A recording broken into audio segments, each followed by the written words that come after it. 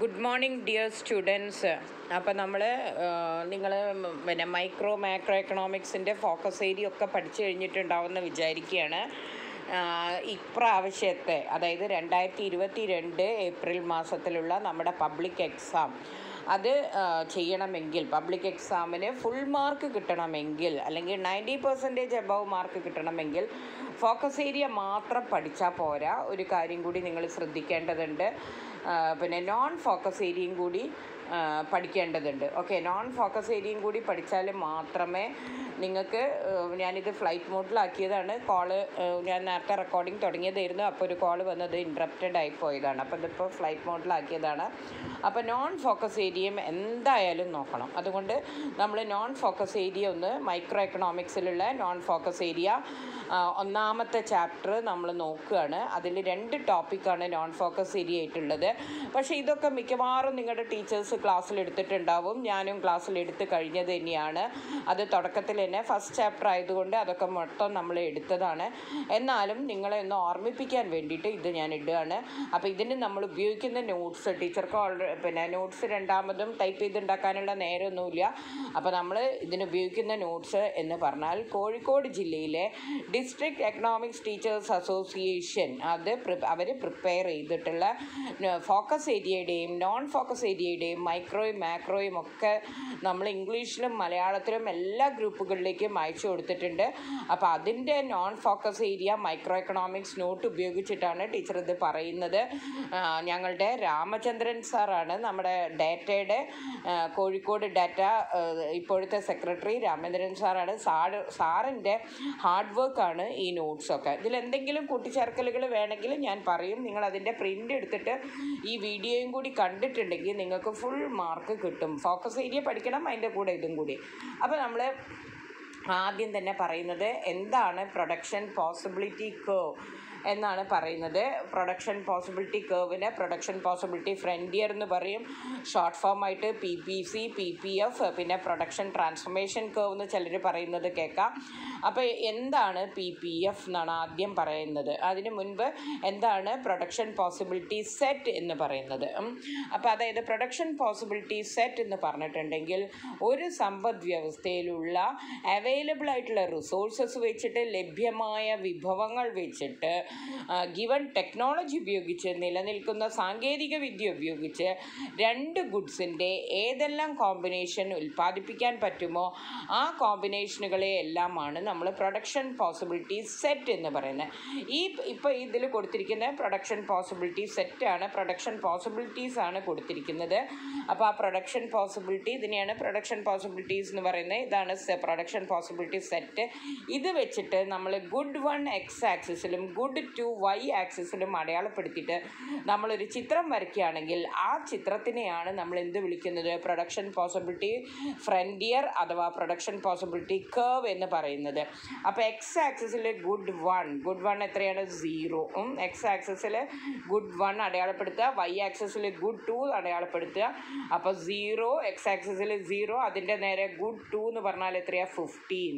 അപ്പോൾ 15, 0യും 15ഉം തമ്മിലുള്ള കുത്ത് A എന്നുള്ള പോസിബിലിറ്റിയാണ്.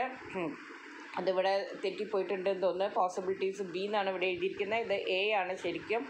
അതെന്തോ കോളത്തിൽ വ്യത്യാസം വന്നാൽ. അടുത്തത് 1ഉം 14ഉം. 1ഉം 14 എന്ന് പറഞ്ഞാൽ 1ൻ്റെ നേരെ മുകളിൽ 14ൻ്റെ നേരെ പിന്നെ വലത്തുവശത്തായിട്ട് B എന്നുള്ള കോമ്പിനേഷൻ. ഇവിടെയുള്ള കോമ്പിനേഷൻ നോക്കണ്ട കേട്ടോ. ഈ പ്രൊഡക്ഷൻ പോസിബിലിറ്റിയിൽ എഴുതിയിരിക്കുന്ന കോമ്പിനേഷൻ നോക്കണ്ട, അതിലെന്തോ ഒരു മിസ്റ്റേക്ക് വന്നിട്ടുണ്ട് സാർ, അത് എന്തോ ഒരു എററായിരിക്കും. അപ്പോൾ 1ഉം 14ഉം അത് B ആണ്. അടുത്തത് C എന്നുള്ളത് 2 and 12. 2 X ആക്സിസിൽ 2ന് നേരെ മുകളിൽ, Y ആക്സിസിൽ 12ൻ്റെ നേരെ വലത്ത് ഭാഗത്തായിട്ട് C അടയാളപ്പെടുത്തി. അടുത്തത് പിന്നെ D ആണ്, 3 and 9. 3 X ആക്സിസിൽ 3 ആണ്, Y ആക്സിസ് 3ൻ്റെ നേരെ മുകളിൽ, Y ആക്സിസിൽ 9ൻ്റെ വലത്ത് ഭാഗത്ത് നമ്മൾ D അടയാളപ്പെടുത്തി. അടുത്തത് പിന്നെ E ആണ്, 4 and 5. 4 X ആക്സിസിൽ നേരെ മുകളിൽ 4ഉം Y ആക്സിസിൽ 5ൻ്റെ നേരെയും E അടയാളപ്പെടുത്തി. അടുത്തത് F ആണ്, F 5 X ആക്സിസിൽ 5, Y ആക്സിസിൽ 0. അപ്പോൾ ഇത്രയും അടയാളപ്പെടുത്തി. എന്നിട്ട് അതിനെ തമ്മിൽ കൂട്ടി യോജിപ്പിക്കുക. ഇതാണ് പ്രൊഡക്ഷൻ പ്രൊഡക്ഷൻ പോസിബിലിറ്റി ഫ്രണ്ടിയർ എന്ന് പറയുന്നത്. ഇതിൻ്റെ ഷേപ്പ് എന്ന് പറയുന്നത് അതൊരു വേറൊരു ചോദ്യം. അപ്പോൾ ഒരു ചോദ്യം എന്തായിരിക്കും, PPF വരയ്ക്കാനായിരിക്കും, അത് 2 മാർക്ക് ഉണ്ടാവും. ഓക്കെ, ഇനി അടുത്ത ചോദ്യം എന്ന് പറഞ്ഞിട്ടുണ്ടെങ്കിൽ ഇതിൻ്റെ ഷേപ്പ് എന്താണെന്നുള്ളതാണ് ചോദ്യം. ഇതിൻ്റെ ഷേപ്പ് 2 ഷേപ്പാണ്. ഒന്ന് ഡൗൺവേർഡ് സ്ലോപ്പിംഗ്, താഴേക്ക് ചെരിഞ്ഞതാണ്. ഡൗൺവേർഡ് സ്ലോപ്പിംഗ് ആവാനുള്ള കാരണം എന്താണ്, നമ്മളുടെ റിസോഴ്സസ് ലിമിറ്റഡ് ആയതുകൊണ്ട് എന്താണ്, ഒരു സാധനത്തിൻ്റെ ഒരു യൂണിറ്റ് അധികം ഉൽപ്പാദിപ്പിക്കണമെങ്കിൽ മറ്റേ സാധനത്തിൻ്റെ എത്രയോ യൂണിറ്റുകൾ എന്ത് ചെയ്യേണ്ടി വരും, ത്യജിക്കേണ്ടി വരും. 2 ഗുഡിൻ്റെ അളവും കൂട്ടാൻ നമ്മൾക്ക് സാധ്യമല്ല. ഒരു ഗുഡിൻ്റെ ഒരു യൂണിറ്റ് കൂട്ടുമ്പോൾ മറ്റേ യൂണിറ്റിൻ്റെ കുറച്ച് യൂണിറ്റ് ത്യജിക്കേണ്ടി വരും. മനസ്സിലായ? അതുകൊണ്ടാണ് ഇത് ഡൗൺവേർഡ് സ്ലോപ്പിംഗ് എന്ന് പറയുന്നത്. ഇതിൻ്റെ ഇനി മറ്റൊരു പ്രത്യേകത എന്ന് പറഞ്ഞാൽ, ഇത് നമ്മൾ ഈ 0 എന്നുള്ള പോയിന്റിൽ നിന്ന് ഇങ്ങനെ നോക്കിയാൽ ആ കേവിൻ്റെ ഷേപ്പ് എന്താ, കൈയിൻ്റെ കുഴിഞ്ഞ ഭാഗം പോലെയാണ്. അതായത് ഒരു കോൺകേവ് മിറർ പോലെയാണ്, കോൺകേവ് ഷേപ്പാണ്. ആ ഷേപ്പിനെ പറയുന്ന പേരാണ് കോൺകേവ് ഷേപ്പ്. അപ്പോൾ PPF സാധാരണയായിട്ട് എന്താണ്, PPFൻ്റെ ഷേപ്പ് എപ്പോഴും കോൺകേവ് ടു ദ ഒറിജിൻ ആണ്. അപ്പോൾ 2 ഷേപ്പാണ് നമ്മൾ പറഞ്ഞത്, ഒന്ന് ഡൗൺവേർഡ് സ്ലോപ്പിംഗ്, ഒന്ന് കോൺകേവ് ടു ദ ഒറിജിൻ. അതിൻ്റെ കാരണം നിങ്ങൾ അവിടെ എഴുതി വെച്ചാൽ മതി. എന്തുകൊണ്ടാണ് കോൺകേവ് എന്ന് പറഞ്ഞിട്ടുണ്ടെങ്കിൽ കോൺകേവ് ഷേപ്പിലാണെന്ന് പറയുന്നത് എന്തുകൊണ്ടാണ്, it is due to the increasing marginal opportunity cost എന്ന് എഴുതുക. Increasing marginal opportunity cost. ഇനി മറ്റൊരു ചോദ്യം ഇതിൽ നിന്ന് വരാൻ സാധ്യതയുള്ളത് എന്താണെന്ന് വെച്ചാൽ, ഈ രേഖയിലുള്ള PPFലുള്ള എല്ലാ ബിന്ദുക്കളും ഇതപ്പോൾ ഇവിടെ അടയാളപ്പെടുത്തിയ ABC, പിന്നെ ഒരു H അവിടെ അടയാളപ്പെടുത്തിയിട്ടുണ്ട്, DEF, അങ്ങനെയുള്ള എല്ലാ ബിന്ദുക്കളും പരീക്ഷയ്ക്ക് ഇങ്ങനെയാണ് ചോദിക്കുക. ആ ക്വസ്റ്റ്യൻ പറയാൻ വേണ്ടിയിട്ടാണ് സാറ് ഒരു H ഇവിടെ അടയാളപ്പെടുത്തിയിരിക്കുന്ന, ഒരു G പുറത്ത് ഉള്ളൂൽ അടയാളപ്പെടുത്തിയിട്ടുണ്ട്, ഒരു I പുറത്ത് അടയാളപ്പെടുത്തിയിട്ടുണ്ട്. അങ്ങനെ ഒരു ക്വസ്റ്റ്യൻ. ഈ GHI എന്നീ ബിന്ദുക്കൾ എന്തിനെ സൂചിപ്പിക്കുന്നു എന്നുള്ളൊരു ക്വസ്റ്റ്യൻ ഉണ്ടാവും. അപ്പോൾ H എന്നുള്ള ബിന്ദു സൂചിപ്പിക്കുന്നത് എന്താണെന്ന് വെച്ചാൽ, ആ ഇക്കോണമിയിൽ, ആ സമ്പദ് വ്യവസ്ഥയിൽ യാതൊരു വിഭവവും പാഴായി പോകാതെ ഫുള്ളർ യൂട്ടിലൈസേഷൻ ഓഫ് റിസോഴ്സസ് നടക്കുന്നുണ്ട്. എല്ലാം കൃത്യമായി ഉപയോഗിച്ചിട്ട്, മുഴുവനായും ഉപയോഗിച്ചിട്ട്, യാതൊരു വിഭവവും പാഴായി പോകാതെ ഉപയോഗിക്കുമ്പോൾ ഒരു ഇക്കോണമിക്ക് ഉൽപ്പാദിപ്പിക്കാൻ കഴിയുന്ന കോമ്പിനേഷനുകളാണ് നമ്മുടെ PPFൽ ഉണ്ടാവുക. അപ്പോൾ ഫുള്ളർ യൂട്ടിലൈസേഷൻ ഓഫ് റിസോഴ്സസ് ആണ് H എന്ന ബിന്ദു സൂചിപ്പിക്കുന്നത്. H മാത്രമല്ല, കേവിൽ ഏതൊക്കെ ബിന്ദുക്കളുണ്ടോ അതെല്ലാം അതിനെയാണ് സൂചിപ്പിക്കുന്നത്.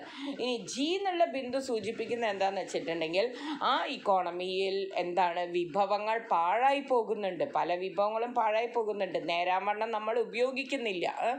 അതായത് അണ്ടർ യൂട്ടിലൈസേഷൻ ഓഫ് റിസോഴ്സസ് ആണ് G, അതായത് PPFനകത്തുള്ള ബിന്ദു സൂചിപ്പിക്കുന്നത്.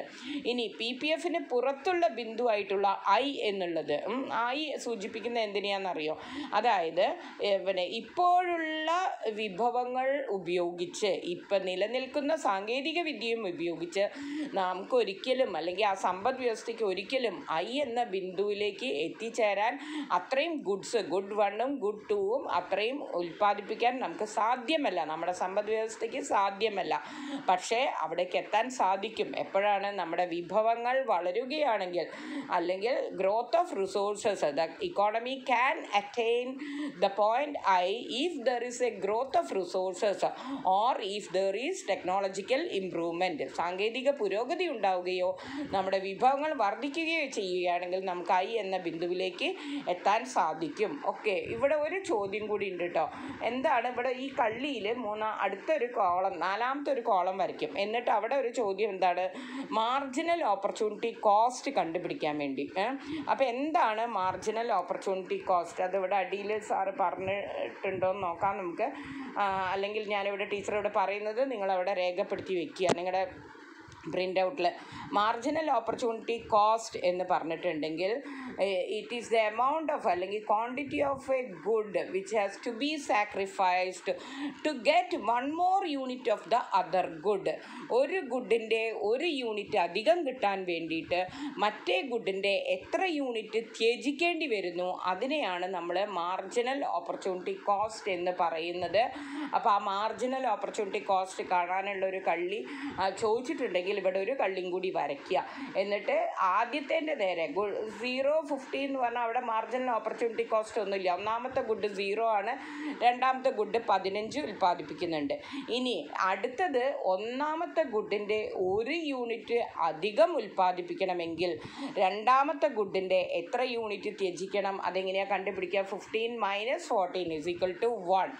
അതേപോലെ തന്നെ ഇനി അടുത്ത, അപ്പോൾ ആദ്യത്തെ കള്ളിയുടെ നേരെ, ആദ്യത്തെ നിരയുടെ നേരെ, റോൻ്റെ നേരെ ഡാഷ് ഇടുക. രണ്ടാമത്തെ റോൻ്റെ നേരെ 15 - 14 = 1 ഇടുക. അടുത്ത മൂന്നാമത്തെ കള്ളീൻ്റെ നേരെ 2 യൂണിറ്റ് ഗുഡ് 1 ഉപയോഗിക്കുന്നുണ്ട്, പിന്നെ ഉൽപ്പാദിപ്പിക്കുന്നുണ്ട്. അതായത് 1 യൂണിറ്റും കൂടി ഗുഡ് 1 അധികം ഉൽപ്പാദിപ്പിക്കുന്നു. അപ്പോൾ അവിടെ ത്യജിക്കേണ്ടതിൻ്റെ അളവ് എത്രയാണ്? 14 - 12 = 2 ആണ്. ഇനി വീണ്ടും 1 യൂണിറ്റും കൂടി അധികം ഉൽപ്പാദിപ്പിക്കുമ്പോൾ ഗുഡ് 2ൻ്റെ എത്ര ത്യജിക്കണം? 12 - 9 = 3. വീണ്ടും 1 യൂണിറ്റ്, 3ൽ നിന്നും 4 ആകുമ്പോൾ ഗുഡ് 2ൻ്റെ എത്ര അളവ് ത്യജിക്കണം? 9 - 5 = 4. ഇനി ഗുഡ് 1 1 യൂണിറ്റും കൂടി അധികം ഉൽപ്പാദിപ്പിക്കേണ്ടി വരുമ്പോൾ ഗുഡ് 2 5 - 0 5. അങ്ങനെ നമ്മൾ ആദ്യത്തത് ഡാഷ് ഇടുക, പിന്നത്തത് ഇതവിടെ നോക്കിയിട്ട് നമുക്ക് കിട്ടിയ ആൻസേഴ്സ് 1 2 3 4 5 എന്ന് ആൻസർ കിട്ടും. ഓക്കെ, അപ്പോൾ ഇതാണ് മാർജിനൽ ഓപ്പർച്യൂണിറ്റി കോസ്റ്റ്. അതും കൂടി അങ്ങനെ 4 മാർക്കിൻ്റെ ചോദ്യമായിട്ടാണ് ഇത് വരാറ്.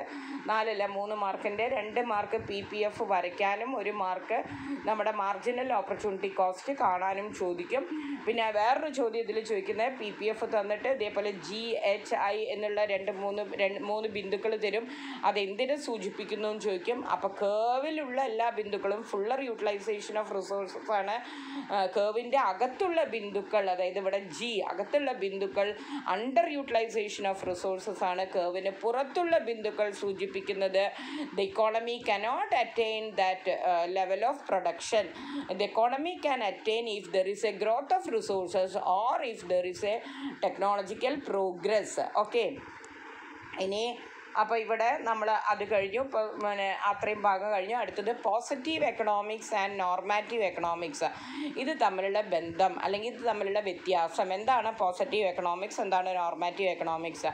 പോസിറ്റീവ് എക്കണോമിക്സ് എന്ന് പറഞ്ഞിട്ടുണ്ടെങ്കിൽ എക്കണോമിക്സിലെ എന്തെങ്കിലും ഒരു ഫിനോമിന എന്താണ്, വാട്ട് ഈസ് എന്ന് പറയുന്നതിനെയാണ് പോസിറ്റീവ് എക്കണോമിക്സ് എന്ന് പറയുന്നത്. നോർമാറ്റീവ് എക്കണോമിക്സ് എന്ന് പറഞ്ഞാൽ വാട്ട് ഓട്ട് ടു ബി, അത് എന്തായിരിക്കണം, എങ്ങനെ ആയിരിക്കണം, എന്താണ് വേണ്ടത് എന്ന് പറയുന്നതിനെയാണ് നമ്മൾ നോർമാറ്റീവ് എക്കണോമിക്സ് എന്ന് പറയുന്നത്. Positive economics explains how A mechanism function, ഒരു മെക്കാനിസം എങ്ങനെ ഫങ്ഷൻ ചെയ്യുന്നു എന്നുള്ളത് പോസിറ്റീവ് എക്കണോമിക്സിൽ പറയും. Normative എക്കണോമിക്സിൽ explains whether the mechanism is desirable or not, അത് ഇക്കോണമിക്ക് നല്ലതാണോ, രാജ്യത്തിന് നല്ലതാണോ, സമ്പദ് വ്യവസ്ഥയ്ക്ക് നല്ലതാണോ അല്ലയോ എന്ന് പറയും. Positive എക്കണോമിക്സിൽ there is no value judgement. Value judgement എന്ന് പറഞ്ഞാൽ എന്താ? നല്ലതാണോ ചീത്തയാണോ എന്ന് പറയുന്നതിനെയാണ് വാല്യൂ ജഡ്ജ്മെൻറ്റ്. അങ്ങനെ വാല്യൂ ജഡ്ജ്മെൻ്റ് ഒന്നും അവിടെ നടക്കുന്നില്ല. Normative എക്കണോമിക്സിൽ value judgement is possible. ഇനി ഇതിനൊരു എക്സാമ്പിൾ പറഞ്ഞാൽ ഞാൻ കുട്ടികൾക്ക് പറഞ്ഞു കൊടുക്കുന്നത് എന്താണ്? പോസിറ്റീവ് എക്കണോമിക്സ് എന്ന് പറഞ്ഞാൽ വാട്ട് ഈസ് പോവർട്ടി, ദാരിദ്ര്യം എന്നാൽ എന്ത് എന്നത് നമ്മൾ ഡിഫൈൻ ചെയ്യുമ്പോൾ അത് പോസിറ്റീവ് എക്കണോമിക്സ് ആണ്. നോർമാറ്റീവ് എക്കണോമിക്സ് എന്ന് പറഞ്ഞാൽ എന്താണ്? ഇന്ത്യയിൽ ഇത്ര ശതമാനം ദരിദ്രരുണ്ടാകുന്നത് രാജ്യത്തിന് നല്ലതല്ല, അവരെ ദാരിദ്ര്യത്തിൻ്റെ മുകളിലേക്ക് കൊണ്ടുവരണം, അങ്ങനെയൊക്കെ പറയുന്നതിനെയാണ് നമ്മളെന്ത് നോർമാറ്റീവ് എക്കണോമിക്സ്. അത് ഞാൻ കുട്ടികൾക്ക് മനസ്സിലാവാൻ വേണ്ടി ഒരു എക്സാമ്പിൾ പറഞ്ഞു കൊടുക്കുന്നതാണ്. ഓക്കെ, അപ്പം ഇത് നമ്മൾക്ക് 14 മിനിറ്റ് ആയിട്ടുണ്ട് എനിക്ക് തോന്നുന്നത്. First chapter non focus area ഇവിടെ ഇത്രയാണുള്ളത്. സെക്കൻഡ് ചാപ്റ്റർ അടുത്ത വീഡിയോയിൽ എടുക്കാം. വല്ലാണ്ട് ദൈർഘ്യമുള്ള വീഡിയോസ് വന്നിട്ടുണ്ടെങ്കിൽ ബുദ്ധിമുട്ടാണല്ലോ.